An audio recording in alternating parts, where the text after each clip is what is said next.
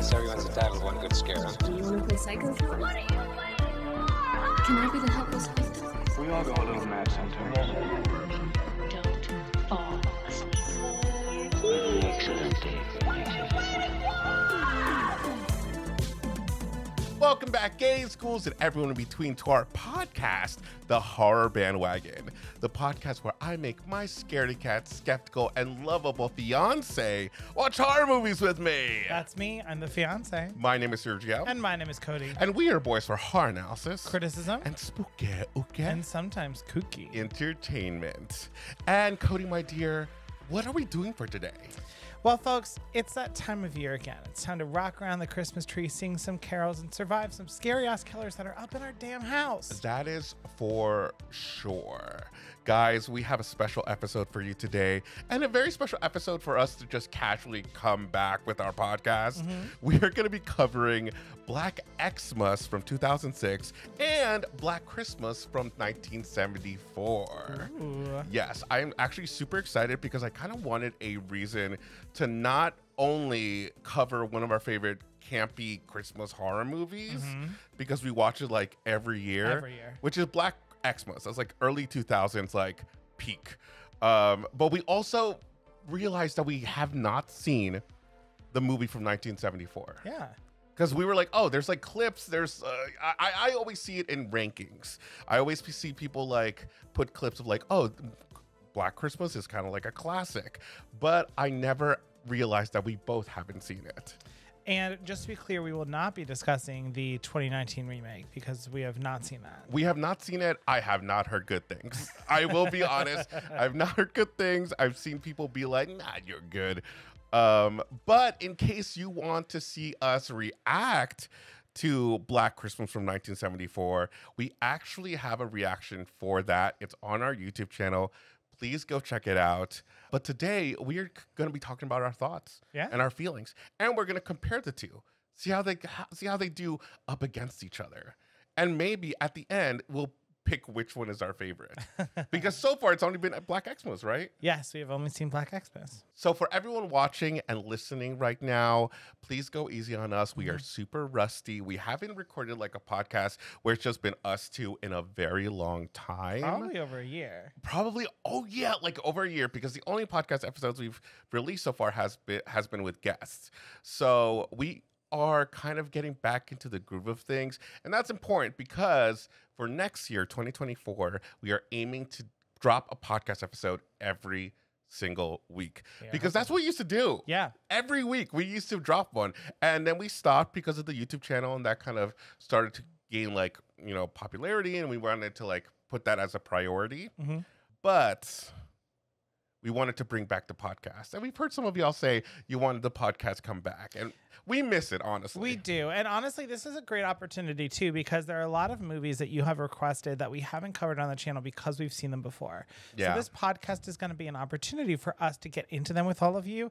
And if you're a Patreon member at the $6 and $12 tiers, we will actually be doing watch-alongs for most, if not all, of the movies we'll be covering for the podcast. So you can go actually do a watch-along with us, too. Yeah. So it's kind of like win-win. I feel like this is good. So we are going to be coming back for it. But for right now, we wanted to make a podcast just before the end of the year to kind of round things off. And then we do have another one planned at the beginning of the year. So in the month of January, expect another podcast episode coming very soon. But without further ado, let's go into our Bloody Appetizers segment. Now, this is the segment where we talk about like the information about the movie and little tidbits that we gathered from both movies. Now, this is important because I actually learned a lot. I kind of wanted to dwindle the tidbits down to maybe 3 or 4 per movie, but there was just so much interesting stuff. There's so many things to talk about. Yeah, right. There's just so much stuff. So I kind of wanted to cover that first. So this might be a longer segment than usual. But in case you're new to the segments of our show, we have 3 segments. So that's Bloody Appetizers, Meats and Potatoes, and Just Desserts. And coincidentally, that is also our Patreon tiers. Yeah. And that's where those names come from, is from the podcast, since that's how we started. But let's get into Black Christmas. So this is from 1974. It was released on October 11th, 1974 in Toronto. And then it was released on December 20th in 1974 in the U.S. All right. I mean, that's good that they were like, cool, this is a success. Let's put it out for Christmas. And when I was editing the reaction, I didn't realize that there were a lot of Canadian actors. Yes. Everybody was saying a boot. I was like, oh shit, how did I not realize that? Now, the budget for this movie was $686,000. Okay. That is, whew, that is easy. I think now, I don't even know, can movies still be made with $686,000 now? In theory, yes, but will they be any good? Oh, girl. Oh, my God. Well, you know what? I'm kidding. We I know. support You indie films. literally, all the cinephiles are now logging on and being like, what the fuck, Cody? Actually, here's all, they're going to give you a list. They are. They're going to send you a document, Google Drive. They're going to send it to you. But the movie ended up grossing $1.3 million in Canada. Okay. I don't know how much they made in the US, but in Canada, at least, I have that number. It was written by A. Roy Moore, but I don't really recognize any of his other projects. There wasn't anything that really stood out or anything that I knew. Again, I'm sure A. Roy Moore is like literally just sitting in his checks due to this movie, but if there's anything that he's like done that I should know, you let me know, guys. Yeah. Now, it was directed by Bob Clark, who he actually has some things in his resume. He has created Porky's, A Christmas Story, which is very famous. A Christmas Story is probably, I remember TBS specifically put on A Christmas Story 24 hours. Over and over again. 24 hours of A Christmas Story, starting Christmas Eve at 8. And this is the adaptation of the book, right? No, I think you're thinking of A Christmas Carol. Oh, I am thinking of A Christmas Carol. A Christmas Story is the don't shoot your eye out. Ah. And that story, and the kid goes to Santa, he gets pushed down the slide. I think his name is Ralph. I've never seen it. Sorry. Oh my God. Cody is dropping some bombs in this episode today.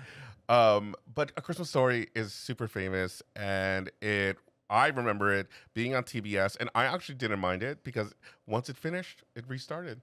It's good to just keep in the background, except for all the commercials in between. But he also made Baby Geniuses, which is a movie that, I don't know why, it struck a nerve with me because I remember seeing the trailers to that movie. I think Baby Geniuses were like talking babies.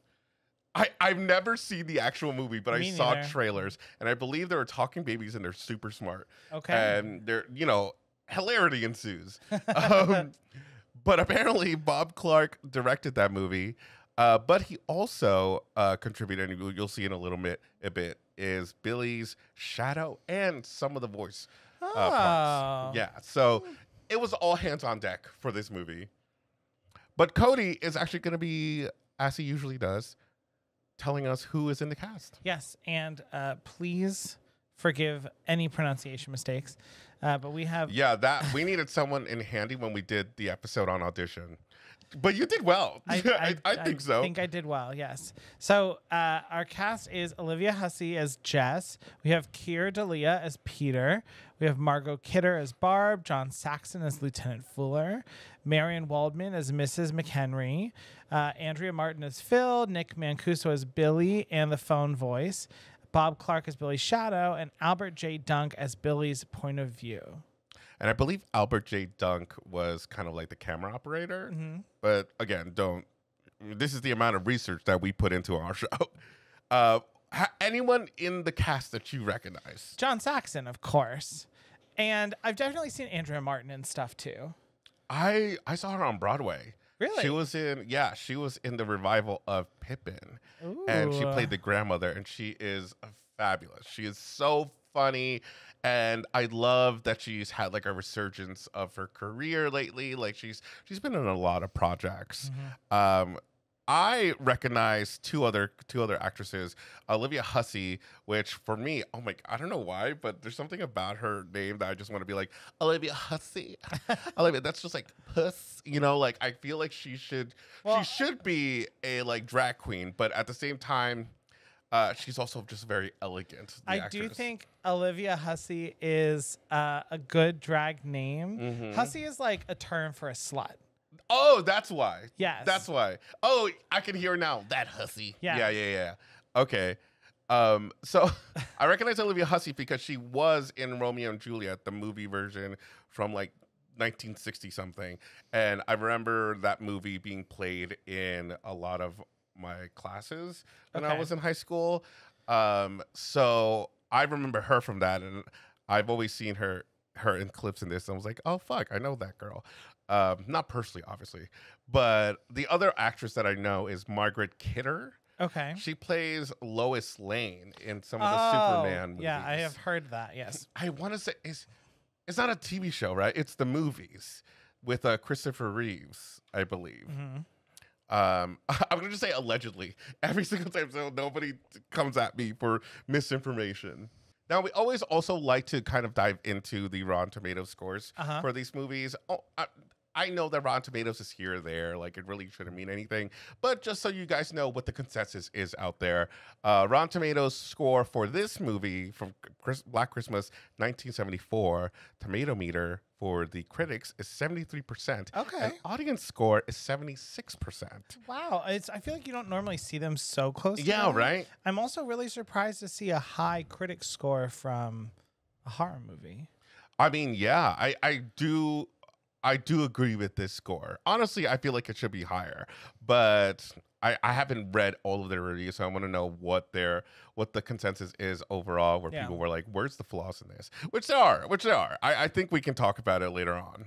But here are some tidbits that I gathered based on this movie. There are a few, I want to say maybe 6, which is actually not a lot. We'll get in quick and easy here, guys. So a little bit tidbits for this movie. According to director Bob Clark, the original script for the film featured murder scenes that were more graphic. Okay. Clark, however, felt that it would be more effective if the murders were toned down and kept subtle on screen. Writer Roy Moore liked the idea as well. I think this is interesting because you can definitely see that compared to the 2006 Black Xmas movie.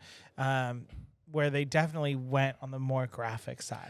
It's so strange because I feel like horror in those times were in very like graphic sections of those times. So like 1974 was the premiere of Texas Chainsaw Massacre, and that was pretty graphic. Yeah. You saw a lot of disturbing shit in that.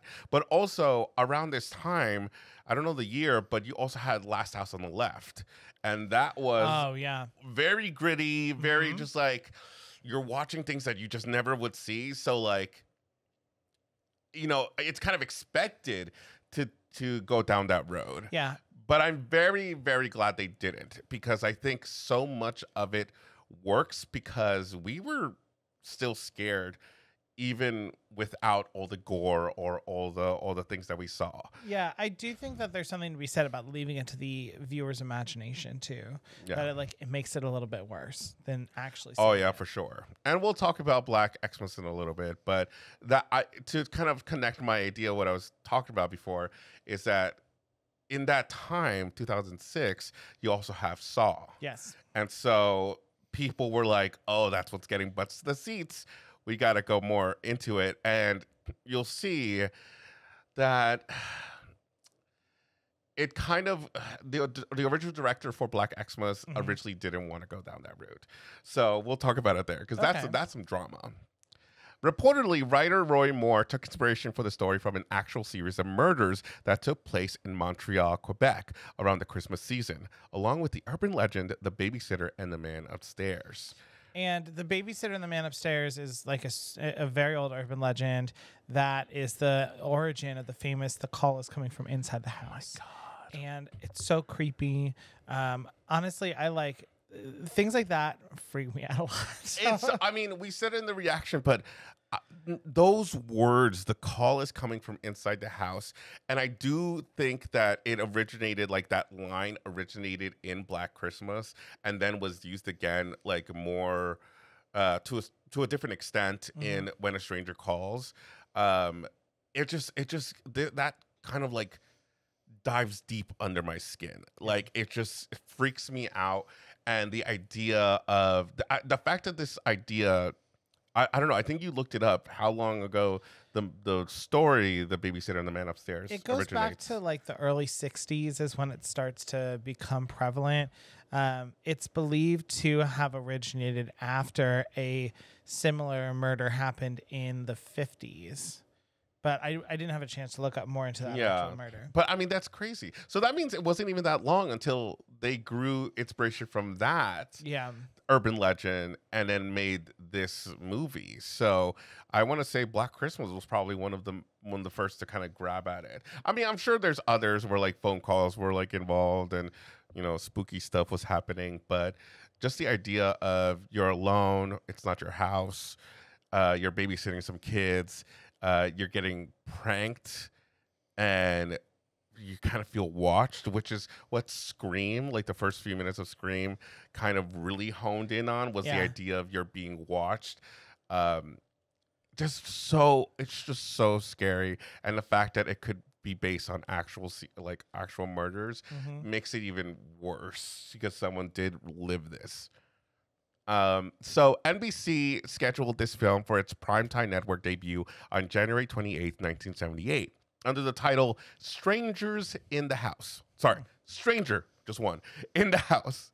On January 15th, 1978, 2 female students at Florida State University were murdered by an assailant who broke into the sorority house where they lived. 3 other young women in the immediate vicinity were attacked and assaulted. NBC received numerous pleas from locals to pull the movie from the broadcast in light of the crimes. And after first stating that they would offer the local affiliates an alternative movie to broadcast, they decided to just pull the plug on the movie together. Instead, the film Doc Savage, Man of Bronze was shown. NBC instead ran Stranger in the House as a late movie on May 14th the same year. Okay. The perpetrator of the crimes at Florida State University was later identified as serial killer Ted Bundy. Oh, shit. I was even thinking, like, when you said Florida State University, I was like, isn't that Ted Bundy? Yeah. Wasn't that who that was? That's Isn't that so wild that Ted Bundy delayed this movie's release. And you know, though, I don't know which decade, but, like, I want to say the 80s is where the rise of the whole, like, movies are kind of being the source of all these killers or like that. It was I think the 90s especially, well, because the 90s made the shift towards video games too. But oh yeah. It was definitely in the same vein as the satanic panic stuff that happened in the 80s. And you can just sense like the rise of that. This is where like the tension is building. Movies like this, and again, you can consider this movie to be a slasher, though I read that the director says this is more like a psychological thriller in his eyes, but you can see the elements of it being a slasher. Yeah. But at the core of it, it is very disturbing. The things that, you know, you have women in this house, no one's listening to them. They're getting prank called and being called very awful things. They're alone. All the adults are kind of like out and not really knowing what the fuck is happening. And they're being assaulted in vulnerable positions. Yeah. So like, it's very scary. And you never see the person who does it. Oh. I think that's probably the single, and I don't want to get too much to the discussion in the beginning, but I think that's the single scariest thing about this movie is that you never see the killer. You only ever see his eye. Well, you can also, well, no, because you kind of know that it's not the boyfriend at the end, but you don't know that if he was involved or not, which is always an ambiguous thought. It's never confirmed or not. Yeah. So next is the audio for the demented phone calls was edited into the film during post-production. Okay. While shooting the footage for the phone call scenes, the actresses were actually reacting to threatening dialogue being spoken from director Bob Clark from off camera. So I don't even know what he was saying. Maybe he was like saying completely different things, or maybe they already knew. Maybe it was already in the script and he was just repeating it. But I don't know. The audio that we hear in the film is crazy. It's so disturbing. It's like, and the worst part is you don't see any visuals. Yeah. You're just seeing the reactions from the women, but just the way that they're distorting the voice and how it switches back and forth, but some of it is just piercing in your ears. It's unsettling. So I kind of feel bad for the actresses because they really had to kind of pull in their weight on this. Yeah. It's not like in Scream where Roger L. Jackson was like he was like somewhere else, but you can hear him in the phone, saying all these creepy shit. So actress Lynn Griffin revealed that for the scenes where she's wrapped in a plastic bag, which is something I was asking about, she would rip a hole in the bag, stuffing the opening into her mouth and poke nose holes in the bag with a pencil so she could breathe during filming. Being a swimmer also helped with holding her breath in the bag. That makes sense because I feel like, you would need to, obviously, or you would actually die. But I also think that it would be really easy to tell if someone was actually breathing in the plastic bag because you'd see the condensation build up, you'd see it like moving with your breath. So, well, okay, we're not. So my reaction to this is, fuck. They actually put this girl in this bag, and had her like hold her breath, and then in between takes would just be like breathing, right? Crazy. Would that even fly nowadays? I don't see why not. As long as they made holes for it. That sounds so dangerous. It's so scary. I think it'd be fine. I'd do it. Oh my God. Okay, fine. We're gonna do a bit. At the end of this, we're gonna put a bag over Cody's head. No, I someone suffering from claustrophobia, I don't think I would be able to take it. Oh yeah, you I'm could sorry. never. Wow. I heard that shade. You were like, you could never. I'm not being shady. I'm trying to You look would out for never. you. You're not. You're a breathing queen. How fucking dare you?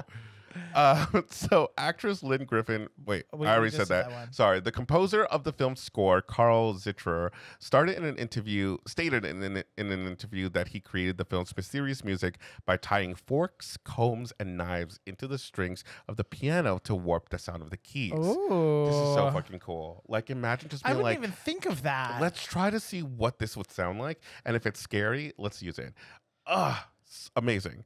Zitterer also stated that he would distort the sound further by recording its sound onto an audio tape and make the sound slower. The audio for the disturbing phone calls was performed by multiple actors, including Nick Mancuso and director Bob Clark, which we already know. Mancuso stated in an interview that he stood on his head during the recording sessions to compress his thorax and make his voice sound more demented. Oh my God. That's commitment. Yeah. That's a commitment that I should be aiming for, but I'm never going to. Mancuso spent only 3 days recording dialogue for the character, later recalling the experience as being very avant-garde, with Clark encouraging him to improvise the character's voice.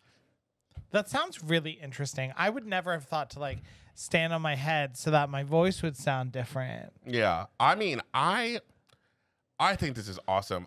These are one of those moments where I just wish I was there in the room. How they created this. I'm so jealous I was not born in 1974. Well, no, I have to be born a little bit earlier. Oh, also another fun fact. This is the 49th year. Oh. So it's going to be right. They better release some 50th anniversary. 50th anniversary box set. And if you can send us one, please do. I would love it. All right, so that is Black Xmas from 1974. I think we wrapped that up pretty nice and neatly. Yeah. There's obviously a lot more information. A lot has gone into this movie, but we'd be here for 3 hours. We would be. So please go. I think there's a 4K version that came out from Scream Factory. So I think they have a lot more behind the scenes, but if you want to read up on it, please do. There's also, you know how movies used to get, I don't know if they still do, but you know how they used to get novelizations? Yes. Afterwards? Apparently Black Christmas had one. It did. And they wait, how do you know? Because I saw it on the Wikipedia page. Wow. Okay. Cody just spoiling himself over here. But if anybody wants to buy me one and try to scour eBay and try to get one. I would love the novelization of this because apparently they fleshed out the characters a little bit more and they flesh out the like history of the sorority and stuff I think like this would make a great graphic novel, actually. that. Really? Mm-hmm. Okay. All right, so let's go over to Black Xmas from 2006. The release date was November. Wow, I can't read. December 25th, Christmas Day in 2006. Okay. The budget was $9 million. Wow. Opening weekend, it only made $3.7 million. And guess what, girl? I contributed to that $3.7 million on opening weekend. Did you? Yeah, because I told my mama, and I only live like a few blocks away from the movie theater, but I said to my mom, I'm going to see Black Christmas.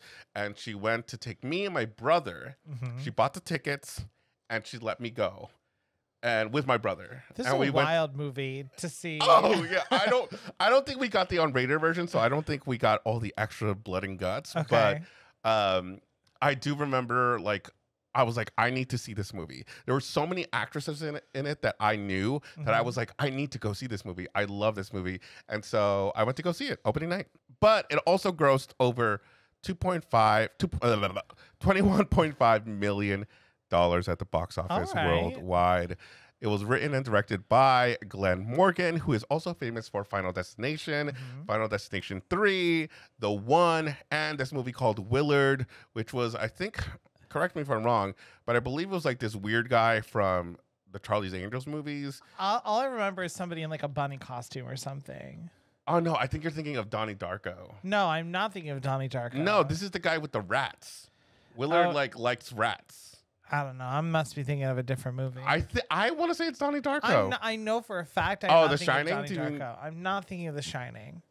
Guy in a bunny suit? I have a picture of some on the cover. All I right, don't know. on the cover, bunny suit.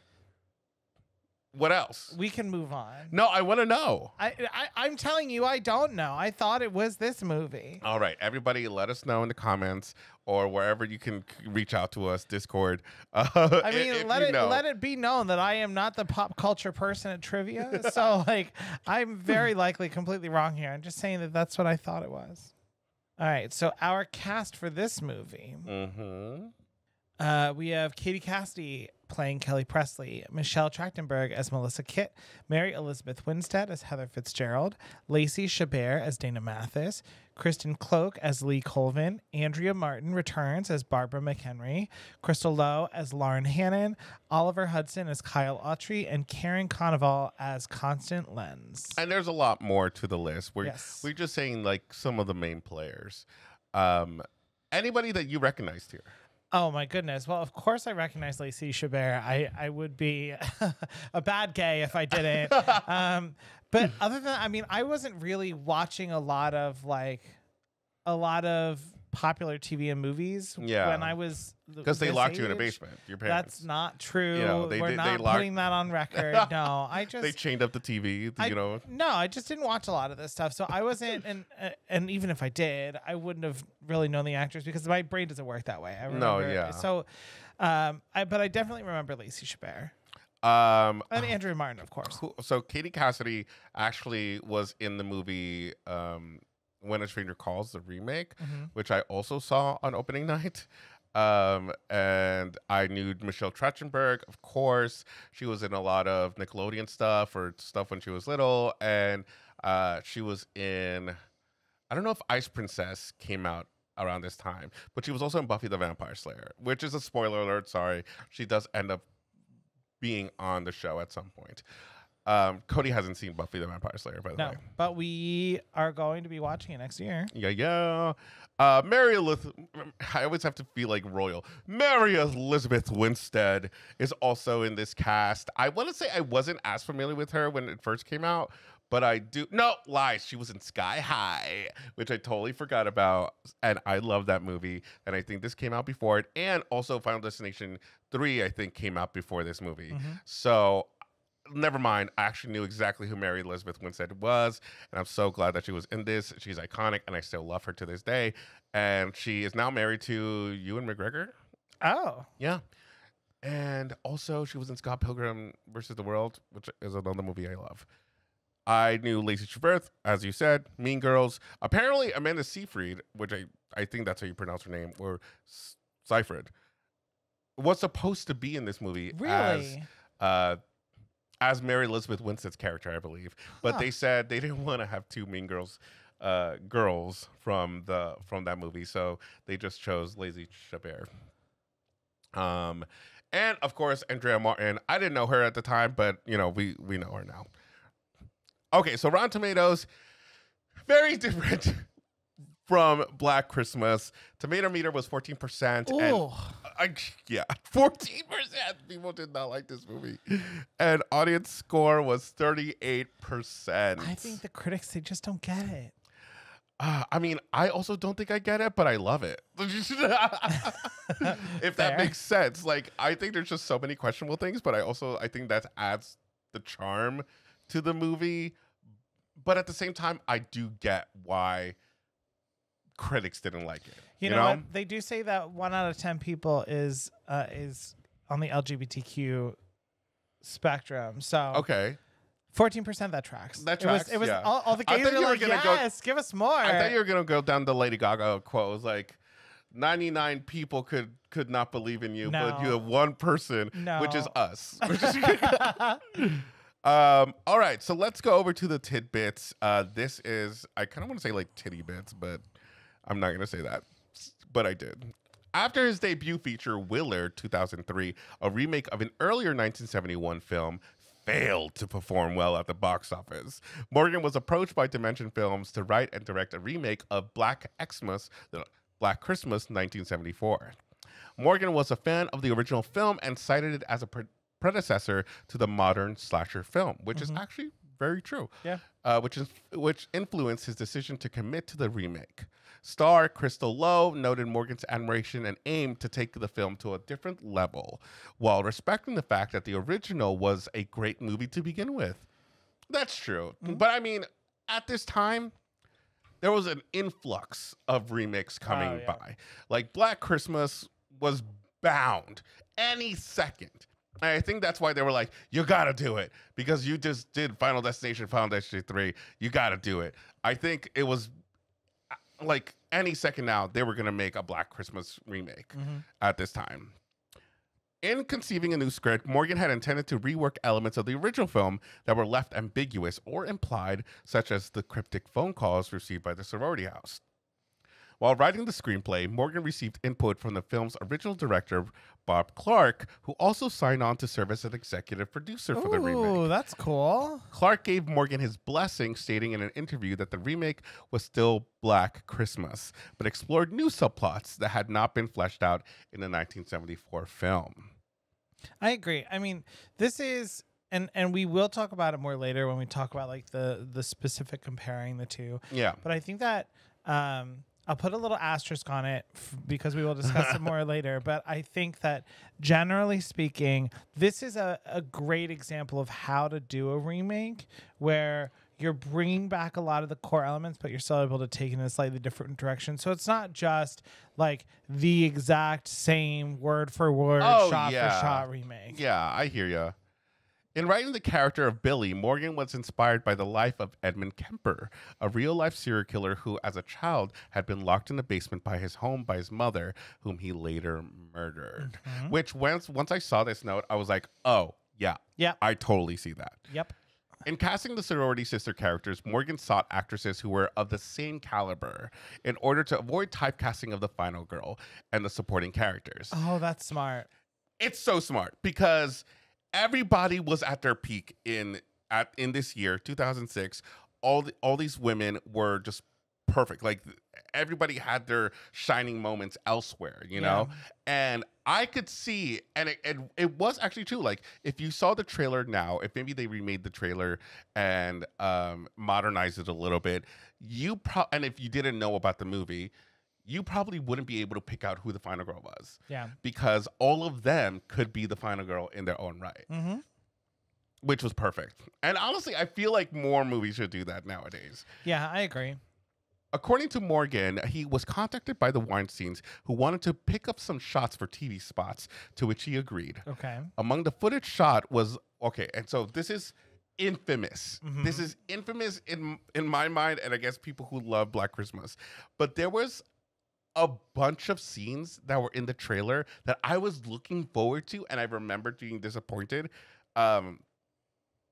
That were not in the original film. I do remember you telling me this when we first watched it, because I think you made me watch Yes. the thing, and I was like, oh, like 90% of this is not in the movie. It was so disappointing because actually a lot of the stuff that was in the trailer was really cool. So if you're going to put stuff in your trailer that is not in the actual movie, don't make it cool. Yeah. Don't make it like this fucking fantastic thing and not have it featured in the film. Yeah. But these are some of the things that we missed out on. So there was a footage shot that was of Lacey Chabert being dragged to the snow. Okay. Footage of a woman falling from the roof where there is a weird lawnmower electric Christmas light thing that was pulling. I want to say it was Lacey Chabert as well. Okay. And an unidentified woman played by Gillian Murray discovering a woman floating beneath a frozen lake. I wonder if that shot was supposed to be related to or a callback to the original Black Christmas. How so? Because in the original Black Christmas, they have a subplot where they're going through and two of the Oh, girls, and one of the girls yes. ends up finding the body. That's probably what they were like, oh, you want extra shots? Here's some things that we actually didn't see and we could see. Michelle Trachtenberg aiming a shotgun and saying, Merry Christmas, mother. And you know that they cut it and just be like, Black Christmas. Honestly, that should have been in. Merry Christmas, Motherfucker. motherfucker. Come on. Perfect. Come on. That's like a yippee-ki-yay, motherfucker. Yes. But so there were also additional shots of Trachtenberg in a hallway holding a shotgun while Billy levitates above her on the ceiling. Yes, I remember. It's like below, and Michelle Trachtenberg is like looking yonder, and with the shotgun, and all you see is him like Spider-Manning it on the ceiling. And I'm like, what? This is so fucking crazy. I don't know how they would. I mean, what I want to know is how they would be able to connect that footage if it was actually in there. I mean, obviously, Billy spent the entire time that he was in prison doing the Uma Thurman from Kill Bill workout. Yeah. Because she does that at one point. Oh, maybe that's the inspiration. I don't know when Kill Bill came out. Maybe 2003? I thought it was 2004. Close, but then it would have been around the same time. Anyway. This footage, which was never incorporated into the film, did appear in the official trailer as well as televised spots. Wild. Yeah. Did nobody check this? Fooled me. But other movies have done it also. Like Paranormal Activity was infamous for doing that as well. Well, but like Paranormal Activity, that's kind of one thing. I feel like that it makes sense for them. Like this doesn't make any sense. You shouldn't have so much of your trailer be so good and then not be in the movie at all. Yeah, I would have loved that like light lawnmower electric thing. That would have been so fucking cool. So Glenn Morgan approached Mary Elizabeth Winstead about the movie at 4 a.m. in the airport after finishing Final Destination 3 with her. After being hesitant at first, after only just finishing a horror movie, she agreed to the role of Heather because she is a fan of the 1974 version. Okay. Yes. I don't know if she also was told to do a Southern New Orleans accent, but apparently she did not prepare for it. So after this film's critical and financial failure, which is true, this is considered a box office bomb. Bob Clark began to work on a straight-up sequel to the original film, with Clark as director and Olivia Hussey and John Saxon reprising their roles of Jesse Bradford and Lieutenant Ken Fuller, respectively, with Jess being the new house mother of the sorority house. His untimely passing, however, prevented this idea from ever coming to fruition. Yes, unfortunately, he has passed. Rest in peace to infamous Bob Clark for bringing us this. I'm also really interested. Like now, I almost wish that this had been made because I would have really liked to see. I mean, number one, how they explain after the end of the first one how Jess is still alive. I mean, yeah. I mean, I kind of assumed that Jess is a goner. Yeah, for sure. But I mean, that's just us. Mary Elizabeth Winstead stated that during breaks, she would often read message boards and comments on the idea of the original film being remade and be entertained by the hate and outrage. Oh my God. She's just like, yeah, fucking light it up, bitches. There were 3 alternate endings shot for the film. Okay. The first ending had Lee and Kelly engage in a heartwarming talk with Lee opening Claire's present. The ending concluded with Kelly getting a call from Kyle's phone, implying either Agnes or Billy survived. The second ending had Lee being brought to the morgue to examine Agnes's body, only to find Claire's body, revealing that Agnes escaped while Billy dies from his burns. The ending concludes with Lee being killed by Agnes, and Kelly electrocuting Agnes and being picked up by her parents. Okay. This ending was used in the UK version. The third ending had the morticians discovering Billy's body is missing, while a shot inside a smoke detector on the wall reveals that Billy escaped. Okay. And apparently, I think UK got one of the alternate endings, and the US got something different. And I think all of it is kind of included in the DVD version of the movie. But there is the ending that we got because apparently Glenn Morgan and his like industry partner, I forgot his name, I believe it's James Wong, who also worked with him in Final Destination 3 and Final Destination. They were at odds with the Weinstein brothers.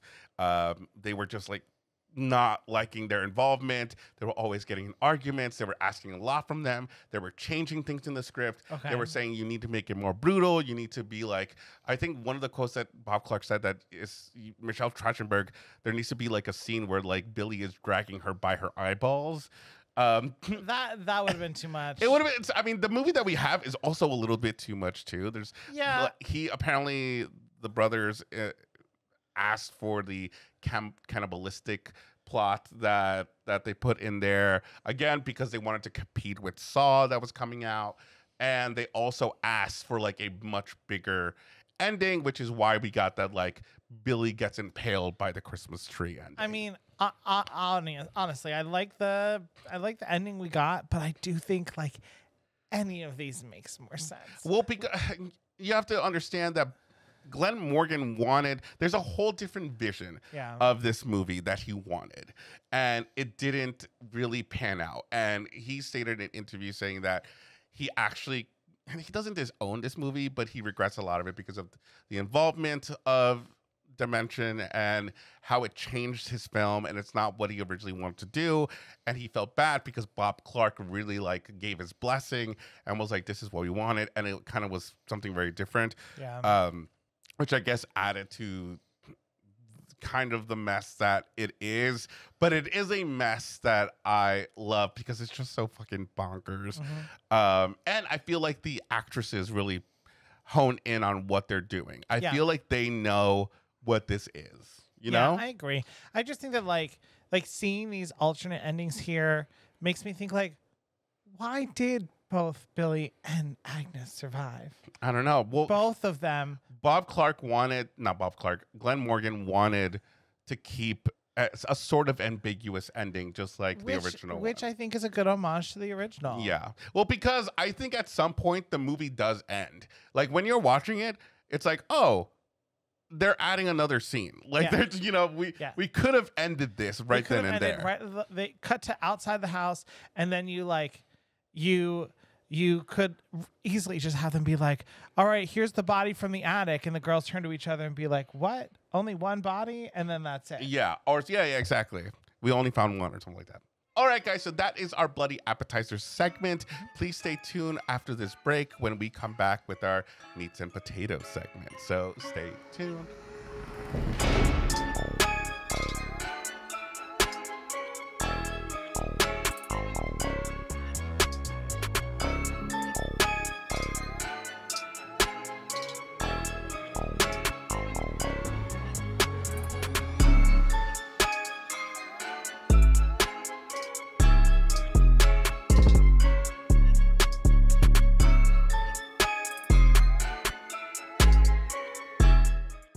And welcome back, ghouls. It is now time to go into our Meats and Potatoes segment.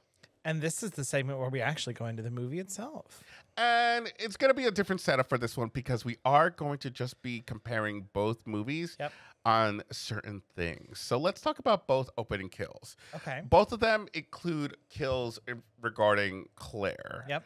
And they kind of seem a little bit more similar. Yes. Right? Claire in Black Xmas from 2006 is wrapping up a present. Yep. She's alone. Everyone else is downstairs. This also environment is very not as lively as the 1974 version, right? The 1974 version is there's a bunch of everyone's there. I think the whole sorority might be there, along with like the house mother. They're having a very big gathering, and it seems kind of like everybody likes each other. In this one, in 2006, it seems like every girl is kind of not about each other as much. But I think that's where kind of like the big differences are. Besides that, both of them get a bag over their head. Yeah, I do think that I like the Claire death from 2006 a little bit more because it's almost a little more believable.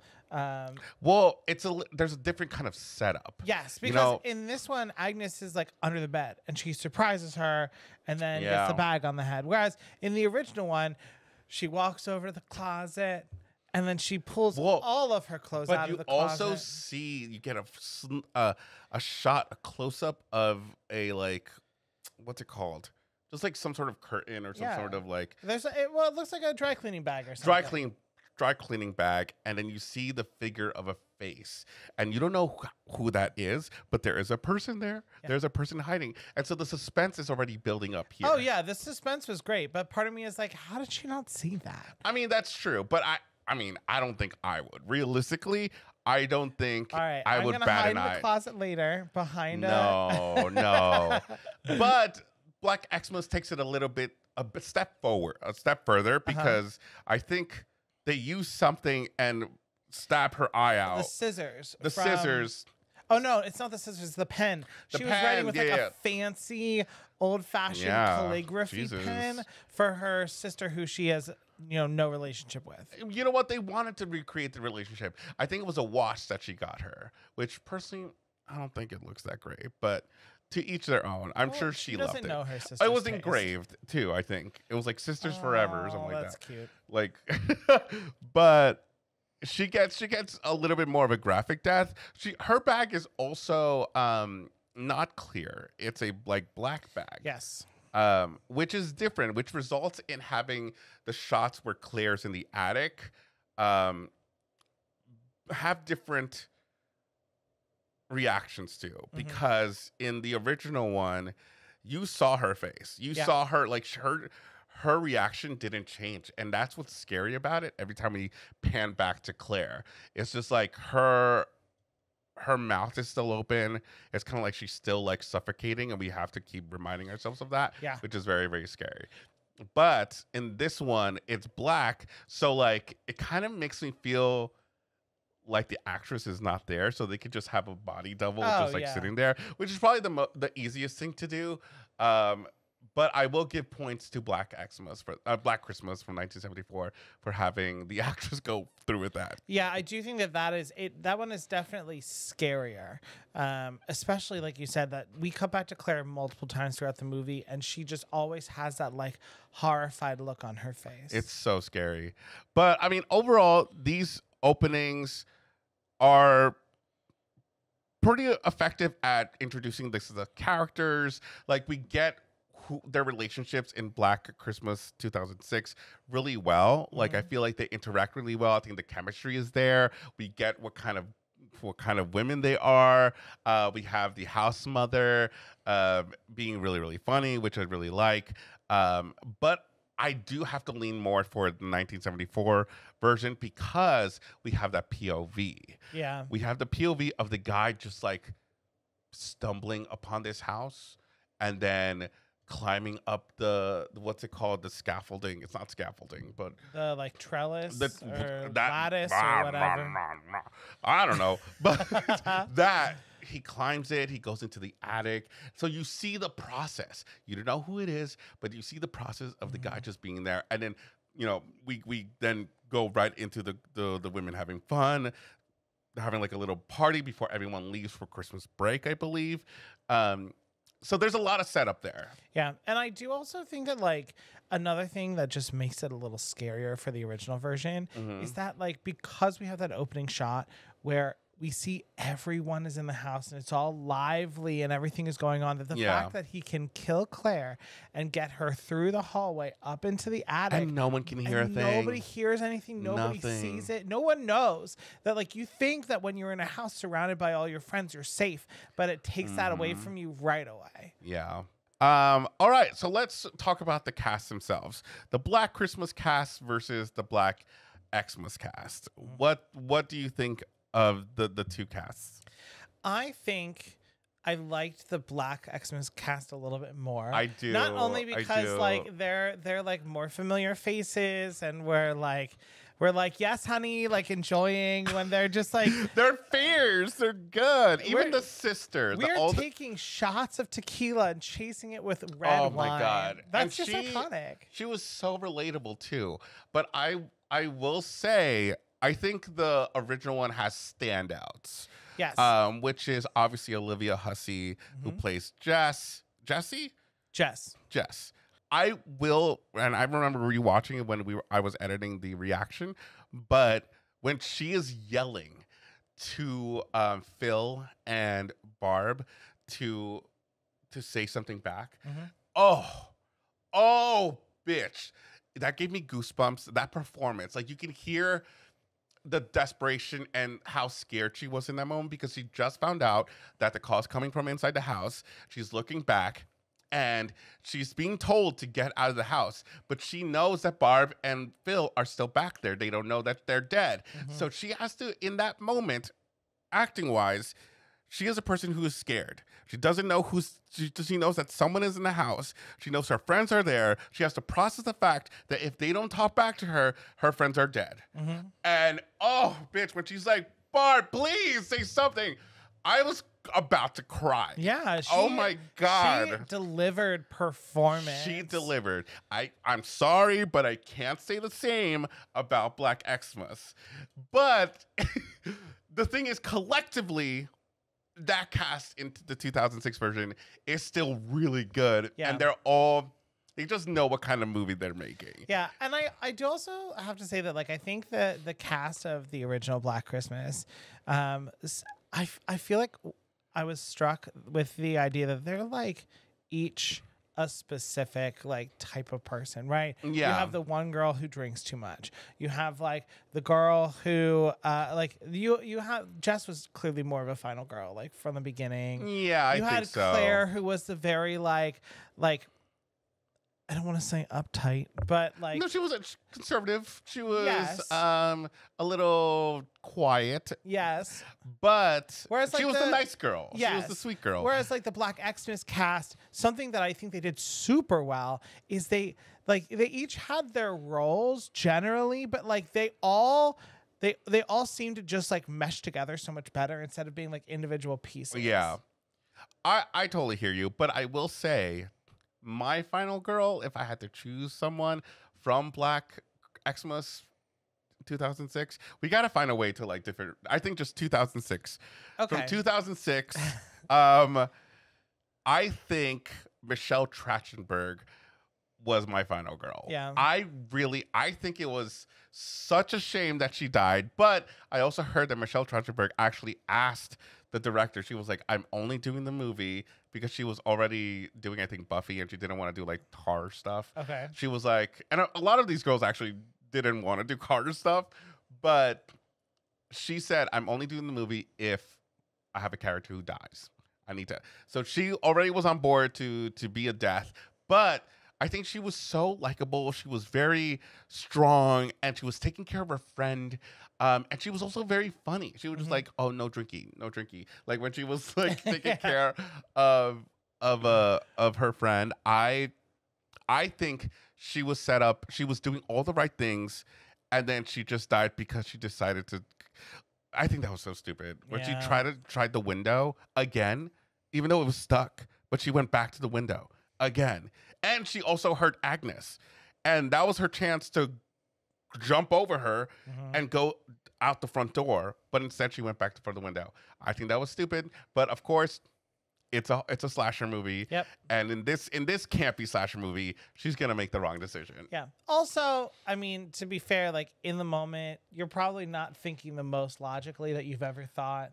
Oh yeah, I think I would. I mean, Like no, if you were being chased by not one but two. we don't know. She didn't know that moment that there was two killers. Yeah, but we did. That's true. But that was my final girl. I think Katie Cassidy. I think that's her name. I forgot. Oh my god. Let me just double check. Katie Cassidy. I think she did a great job. I think she was your quintessential blonde lead. And how about you? Did you feel like you were more connected to one of the girls than the others? I honestly don't know that I was. I think I mean I think I really did like Michelle Trachtenberg's character. I get that like she didn't want to be the You were like, kill them girl. all. Kill them all. No, I wouldn't say that. But I just like I mean really in both movies actually I don't know that I was like really truly connected with any of the girls. I just obviously I wanted one of them to live. Yeah. That's fair. Let's talk about the house mothers. So we have two different house mothers. All right. Both of them, I think, are funny. Miss Mac from 1974, icon. Love her.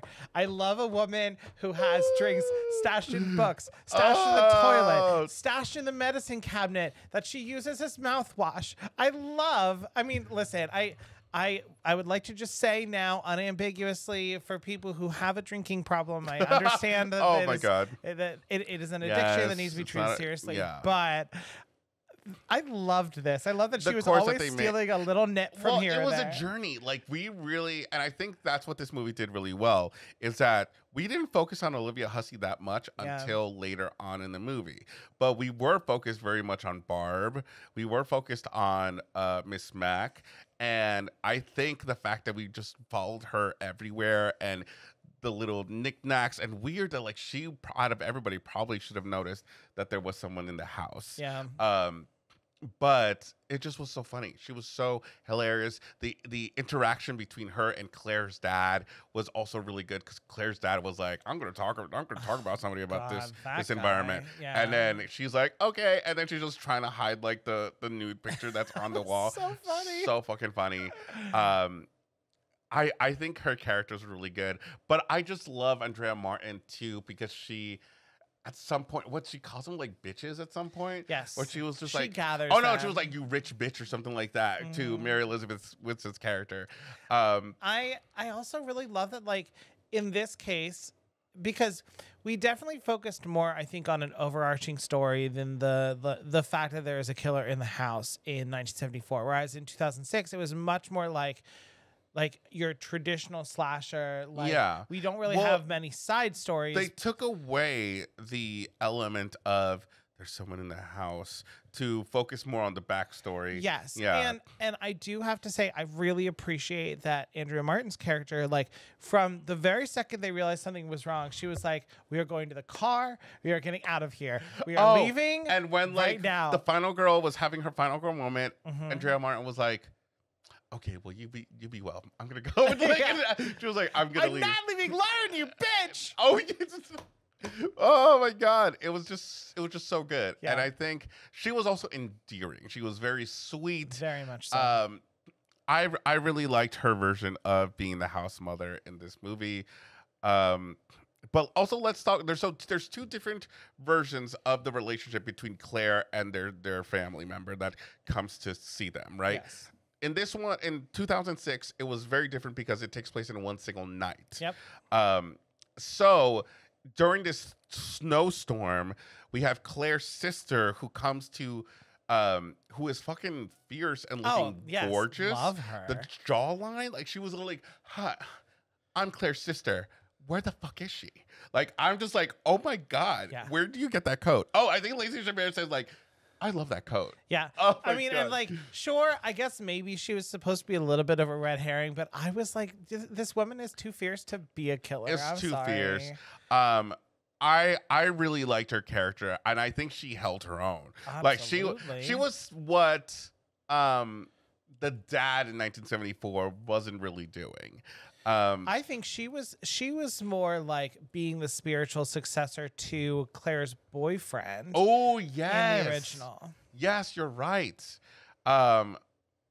Which is really good. Which also, I mean, there's also the boyfriend talk because there is our lead's boyfriends who are also red herrings, right? We have Katie Cassidy's boyfriend who is cheating on her with one of her sisters, and it's not nice.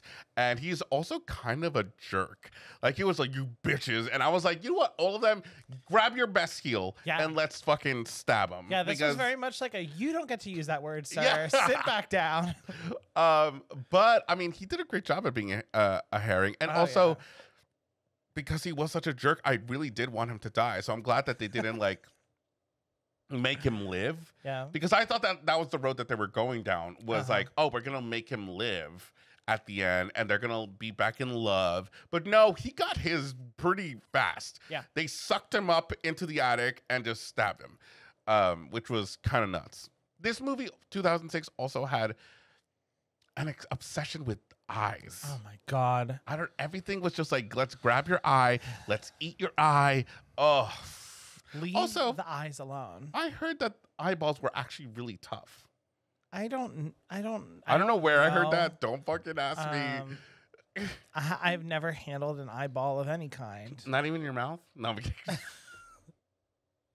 Anyways, but the father in 1974 for Claire's dad, he was meeting up with her and she didn't show up, which is very unlike Claire. Yep. And so he kind of follows up with going to the sorority house, then going to the police station, and he's kind of just like meandering, following people along, seeing where they are. He was only useful in like 2 parts of this movie. Where? And the one was when he overheard the detective like taking down when Jess called in to say, I'm getting these phone calls, and he told John Saxon's character that was the same address. Yeah. And you know what? I'll take it down to only that one time. He was not even helpful the first time they went to the police station. Helpful.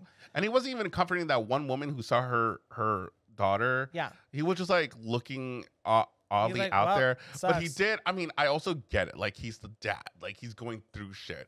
And I did feel for him when he fainted out of nowhere at the end of the movie, because I could just tell, like, it's a lot. Yeah. And I felt like that was so real, such a realistic moment for someone to have, is to just be overwhelmed by the situation. Yeah. But yeah, very, very 2 different versions of each character. So I really, really feel like we can't compare them. They're both their own thing. Let's move on to the story of it all. Now, I know we talked about it briefly before, but did you prefer the more ambiguous, we don't know who Billy is, we don't know this killer, we don't even know if his character's name is actually Billy, but he talks a lot of we're trying to grab the story via the phone calls. He does mention, Agnes, it's me, Billy. Oh, it's me, Billy. We also have the line like, she's our family now, or stuff like that, which is also repeated in the 2006 version. But in the 2006 version, Billy is a very famous killer and a case, and used to be in the household where the sorority lived. Yeah, I have to say, because I have a lot of thoughts about the story for both movies, but at the very, very top, things I did not need in this movie, in the remake. Eye stuff, the incest plot line. The incest, I think everyone overall agrees. Did we need that? I could have done without the cannibalism too, but especially the incest, you could have just pulled that right out. Oddly enough, I don't think the cannibalism was kind of crazy. It gave me a visual I never thought I would see in my life, which was having someone cut someone's back into a cookie cutter and putting it into an oven, and then seeing someone zoomed into their lips. I think dip he would into have milk. found it much more enjoyable had he deep fried the back skin. But and then put some barbecue sauce, like not the milk. The milk and meat cookies, no. Oh, maybe that's title of episode. I think he would have done blue cheese, honestly, for the area of the country that he's in. But regardless, the incest, I'm really upset that it was even in it, because it was not necessary. It exists, I guess, to make you like grossed out Goes out and kind of really like confirm but that it was like a rough patch for this kid. But I do think like as a viewer, it's like a little hump that you need to get over. Yeah. And like, oh, it's a good time slasher, and then okay, we're almost done. Okay, we made it through. We're good. Now we can like have a little slasher moment after that. But it is questionable. Don't know why it's there. Not a good time. But I like a little backstory. I don't mind it. But I think it was a little bit excessive, and it took away from where I wanted to connect between the two versions. So like going back to the girls, and then going back to the backstory, and then going back to the women, and then going back to the backstory. It kind of felt a little repetitive. Yeah, I agree. I mean, it could have been, I think, ordered a little bit differently, but I did really like the backstory in 74. The other thing that I really wanted to say that I... Oh, no. I was talking about 2006. Oh, okay. I think it was too back and forth. In 1974, I think it was perfect. I think, well, no, because I wanted to know more. I wanted to know more of who this person is, but also I think that's the point. Like that's just, the creepy part about it is you never see his face. You only see his eyes and the shadow of him, who has the same kind of haircut as the boyfriend. Yeah. So it makes you feel like, oh, maybe it is the boyfriend. So it successfully does what it needs to be done with that. Yeah, I do. So I thought you were talking about the backstory of the movie itself, not specifically the killer. I agree with you. I think that it was too back and forth in 2006, but in 74, I like that it was like he was just, I mean, the exact same thing that Halloween does, right? Yeah. He's just a shape. And he's scary because he could be anything and anyone. You don't know who's like behind that. That's a little bit different, because I think 1974 does it even more ambiguous. There's very little to do, because at least with Michael Myers, you have a name to attach it to. You saw the beginning, which like you saw that he was a kid. I think the thing that makes Michael Myers scary is that he doesn't hold prejudice against anybody. Like, he will kill equally, and it's scary, and he's kind of like in the shadows, and he has no intentions, right? Yeah. Which is the same here, but here we have even less to work with. Mm-hmm. But I do really like that, though.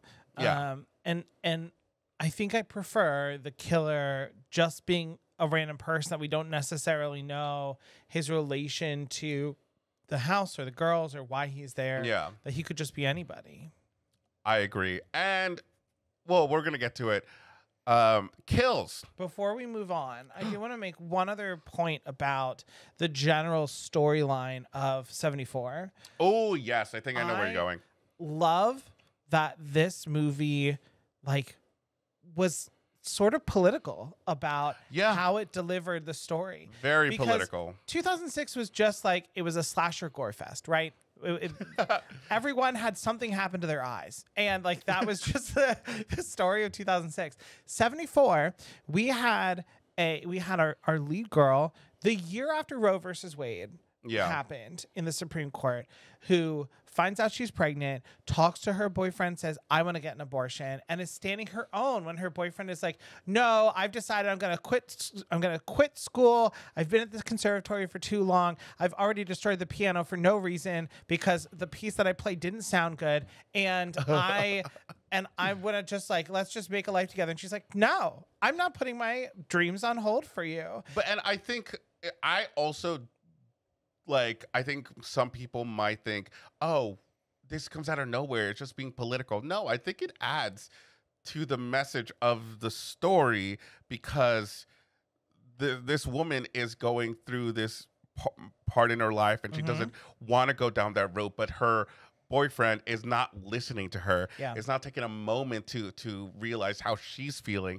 which is very much the whole rest of the town in this movie. Yeah, same thing. The cops. Yeah, I was going to say the same thing. The cops don't take this seriously until a guy shows up and says, no, you have to listen to these girls. They have to get the boyfriend, like, okay, the boyfriend comes in, you do what needs to be done. The father doesn't really pay attention to any of the girl, or like really doesn't trust them. So once the boyfriend comes into play, then they get together and they go away and they leave them by themselves in the house. Yeah. You know, like, so it really kind of adds to the story that these women are kind of left to their own devices, and they are the ones who are going to have to like save themselves in the end. But it's like it's almost too realistic. Like we don't have these women prevailing as much as we think they do as regular slashers. Like our final girl is very like the moment where she finds out that the killer is in the house, you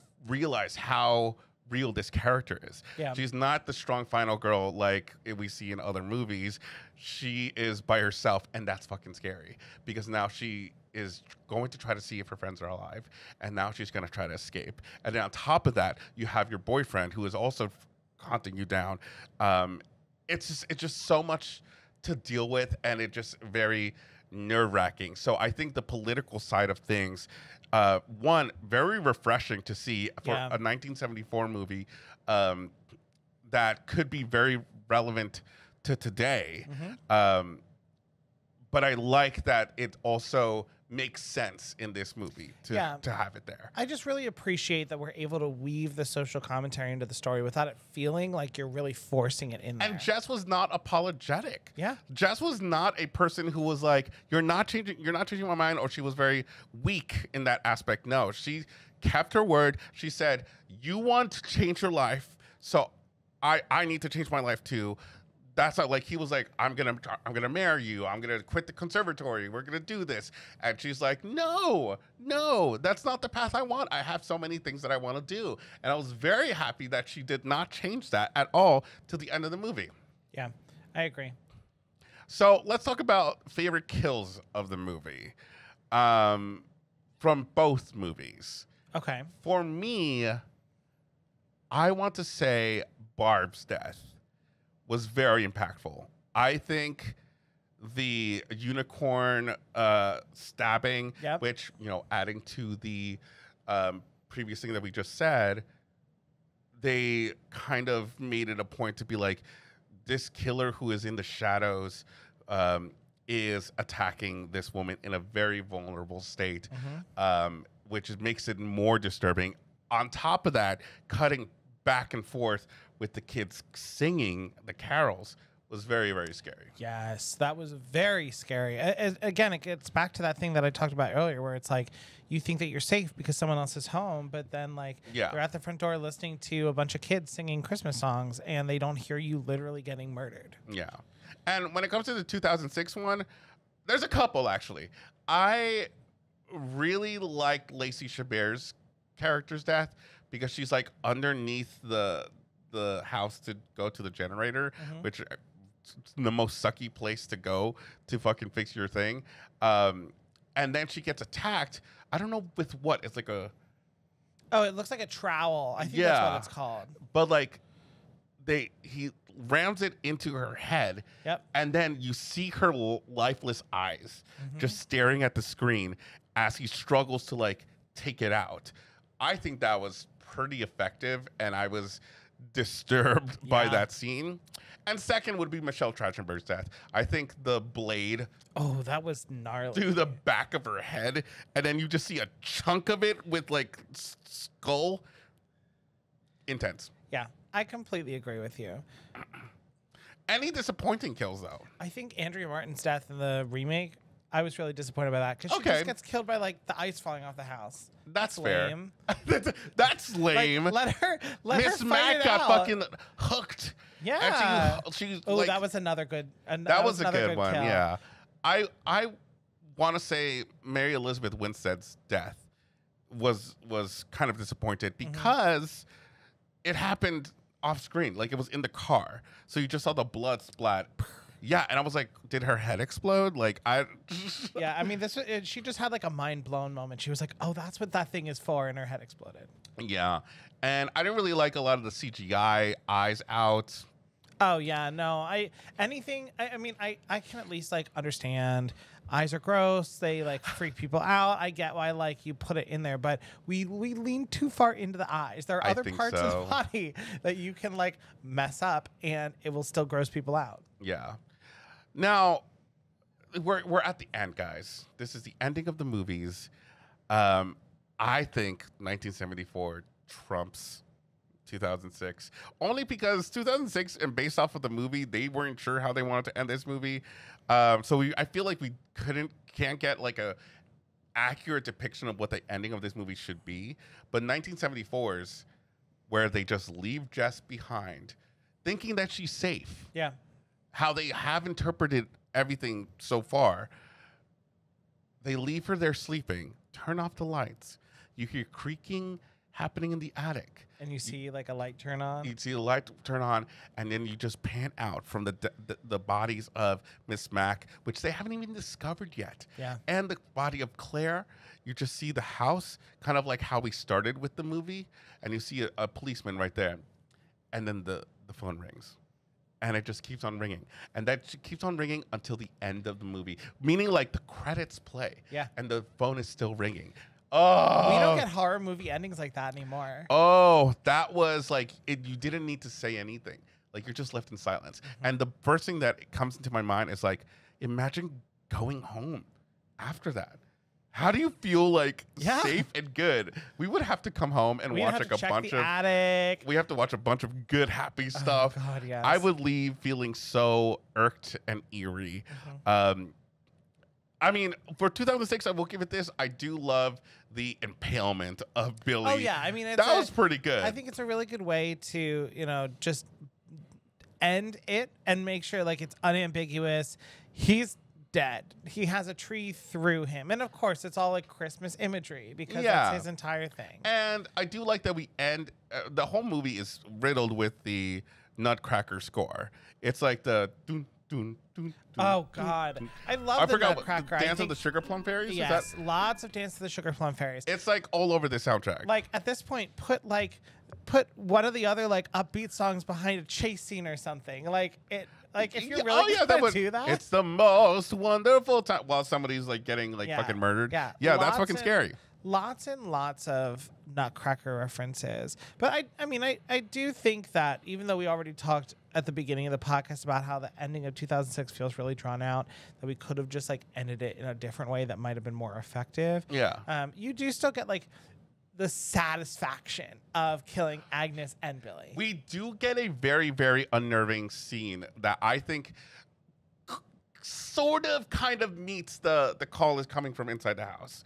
Because in 1974, that moment is, you get goosebumps. And it's so scary because you follow this story and it reaches that payoff. Yeah. Right? But you don't get that. You don't get that,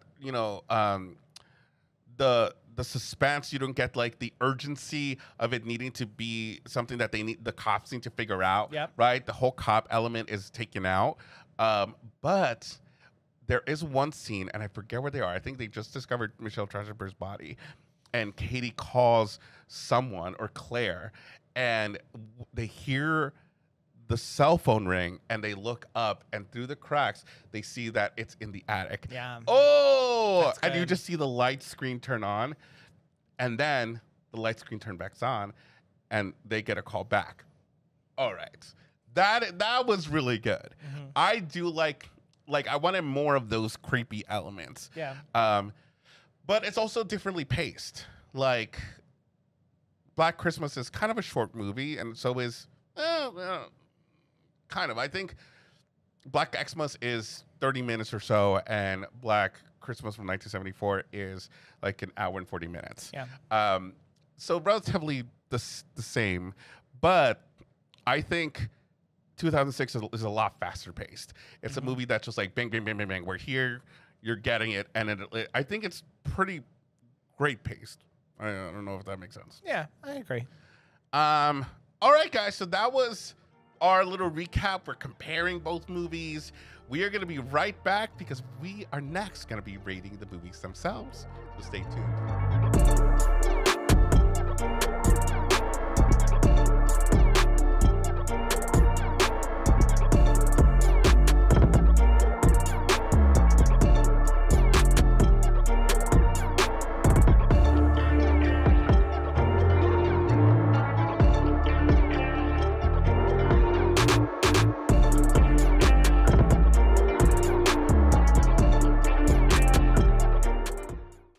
Welcome back. It is officially now time for our desserts.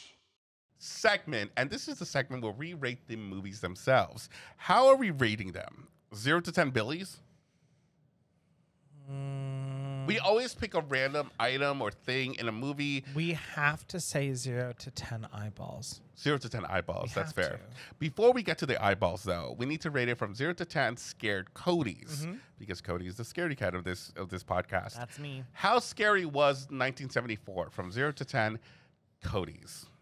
I would give it, I think I would give it a 7.5 7.5 or an 8, because this wasn't like really gory, but like there were several times where it gave me goosebumps, and especially that ending was just Chilling. Is Yeah. a perfect word for it. Yeah. That I it's up there. It was a scary movie. I'm gonna actually bring it up to another half step, which is 8. I think I'm going to rate this on how scary it is. It is an 8. Now, is it the scariest movie ever? No, but it's scary in a different sense. Like it reaches different parts of your body that you didn't know you should be scared of. Like if you're afraid of like home invasions, this will definitely irk you. Yes. So I think this is just scary enough that it gets the job done. You know, 0 to 10 scared Codys for 2006. I would put this at, I think, I want to say a 6, because it was gorier, and I don't like gore, and there were definitely some disturbing parts that I didn't appreciate being in the movie. I didn't appreciate that. I don't want to reward the disturbing parts by giving them a higher scary rating. Damn. So, oh shit. well, just because I don't want any of the like many directors and writers and producers that are listening to this podcast to say, so we should put more incest and eyeball stuff and like weird gropey essay stuff in it. No, we don't want that. So I'm not rewarding it with scary points. I'm gonna give it a 6. Cody has spoken. I'm gonna give it a 5 because I honestly don't think it was scary. I think I think the disturbing elements scared me more. So I'm gonna just give it a 5. 0 to 10 eyeballs on how you like this movie overall. Oh, 1974. I'm gonna give 74 I'm gonna give it an 8 also. 8 eyeballs? Yeah. All right. I really liked it. I love when we can work social commentary into a movie that makes sense. Yeah, I hear you. And I just thought that this story, especially knowing that it's one of the origins of the call is coming from inside the house, of the slasher genre in general. I think that this was really well done. It was a great watch, and I would watch it again for sure. What was the rating 8. again? Give it an 8. Yeah, I'm gonna do the same thing. I think it's an 8 out of 10. Honestly, almost thinking 9 because I love this movie. And for so long, I was like Team Black Xmas. And I still am. By its side. But after seeing 1974, it has become one of my favorite movies. Yeah. I loved it. It did everything that I thought it reinvented or like rediscovered some new fear in me that I don't think I've experienced in a while. And I'm gonna give it a 9 out of 10, actually. Yeah. I mean, this is like the movie version of like you go to a car show and someone just like taps the hood and it's like they just don't make them like this anymore. Oh my God. But I honestly, it's gonna be on my rotation. I'm gonna watch it every Christmas. It's similar to what I think Halloween is still a scary movie. I do find parts of it very scary.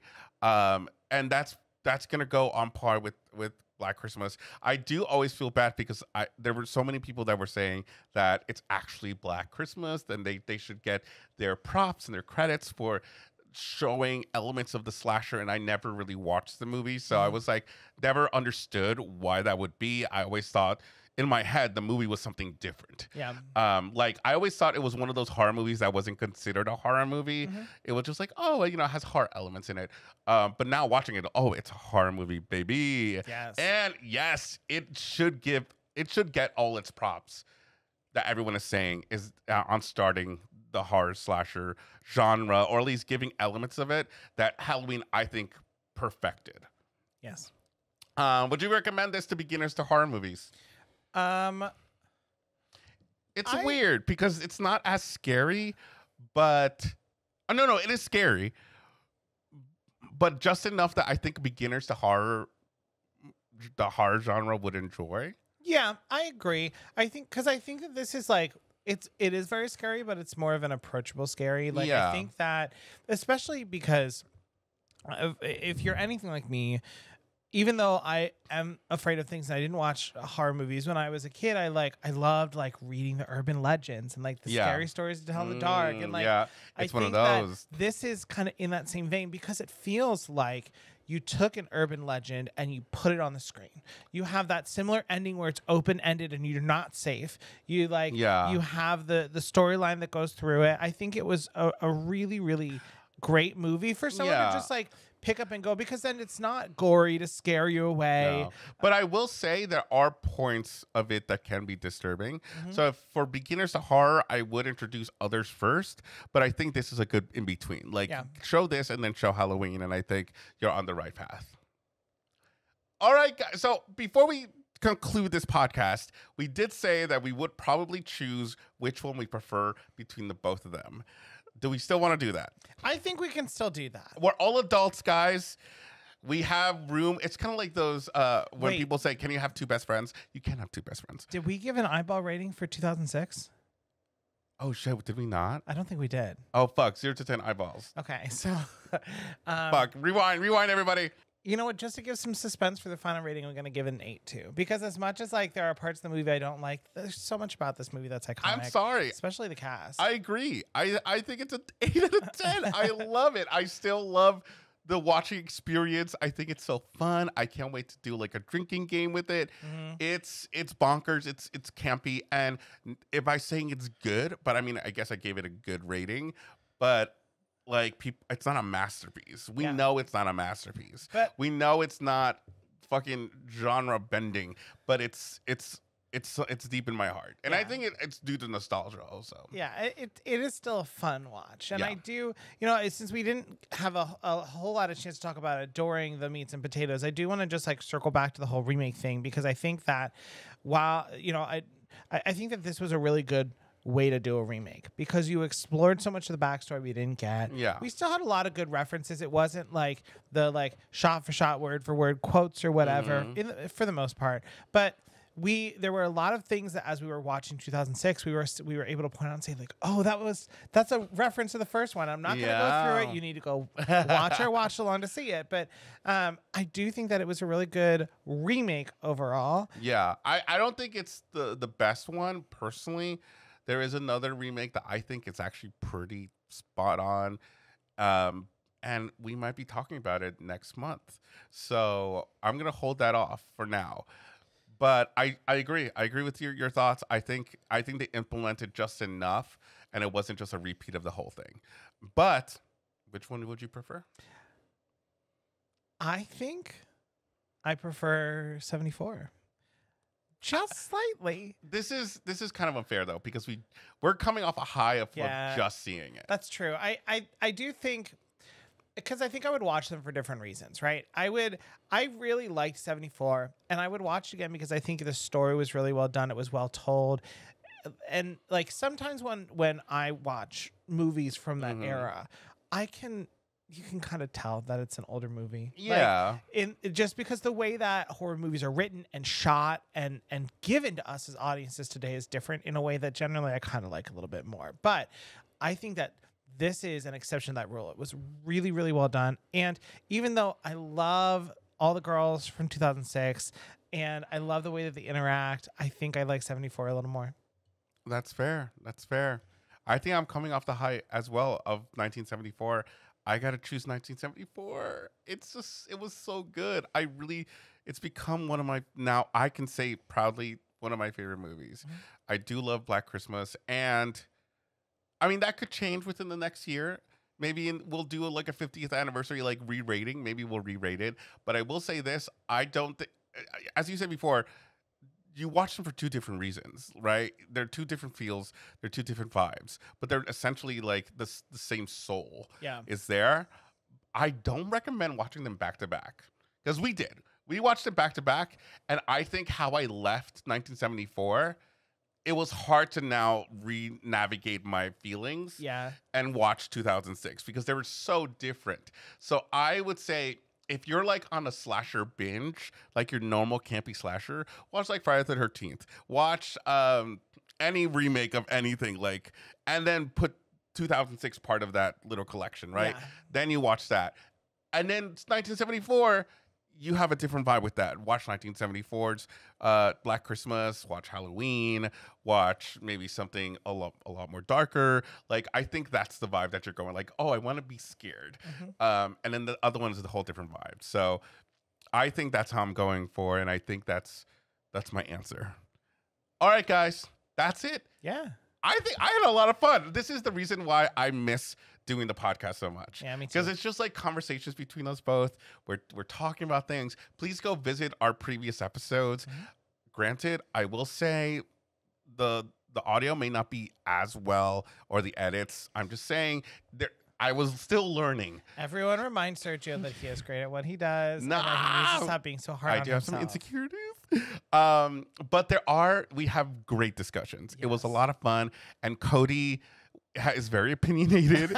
And remember, if it's scary, if it's a good scary movie, he will most likely rate it low because he does not like being scared. It depends. But this movie, you gave it a high rating. So well, for me, you're going soft. You're going. No, it is and has always been about the balance between scariness and how much the movie ends up being enjoyable. That's fair. And some movies, and we're not going to name names, are really heavy on the scary and give me nothing to enjoy about the movie. Yeah. This was not one of them. That's fair. But yeah, go check out our episodes. We have like 80 of them out. We're hoping that for 2024, we reach 100 episodes of the podcast. And we have a lot more guests planned in the new year. So please stay with us on this journey. We're going to try to aim for it to be weekly. There's not going to be a new one next week because we're recording one next week. So expect that to start officially in the new year, so somewhere in January, but we'll let you guys know. Again, we're also planning to put on watch-alongs for the movies that we're going to be covering and analyzing and just deeply going into, so please stay tuned for that. And if there's any suggestions, please feel free to email us, message in the Discord. There's a channel for suggestions, as well as follow us on Twitter at The Horror Bandwagon, or on Instagram at The Horror Bandwagon. And you can also look up us on YouTube. But you're probably watching this from YouTube, or you're hearing this on Spotify or any other podcast platform. So yeah, check it out. Check our things there. We also have a Patreon. We have different tiers, which include the tiers, the segments that we just talked about, which is just desserts, bloody appetizers, meats and potatoes, and just desserts. Yeah. There are different tiers. Each of them offer different things, some additional things, some exclusive things, as well as we have a YouTube membership. So if you want some exclusive live streams, some exclusive emotes, there's 2 different tiers over there. So if there's different ways that you can support us if you want to, but all our Patreon members, all our YouTube members, thank you so much for all your support. We truly, you have no idea how much we appreciate it. Yeah. That's it? You're just going to say yeah? I mean, you covered all the bases. Sorry, I get on a roll. Thank you guys so much, both especially our members and our Patreon members, but for all of you who are out here listening, watching, supporting us in any way, we appreciate you so much. Our channel has grown so much over the past year. We are really, really proud of how far we have come with your help. Yes. And we couldn't be more honored that you're joining us here for another thing of just listening to us talk about stuff. So hopefully you enjoy this. Hopefully you just enjoy watching us just talk. But again, we'll catch y'all in the new year. We hope that you have a happy holiday. Happy holidays. Thank you so much. And we will guys see you next year. Until then, we have been your source for horror analysis, criticism, and spooky, and sometimes kooky entertainment. Bye, everyone. Bye.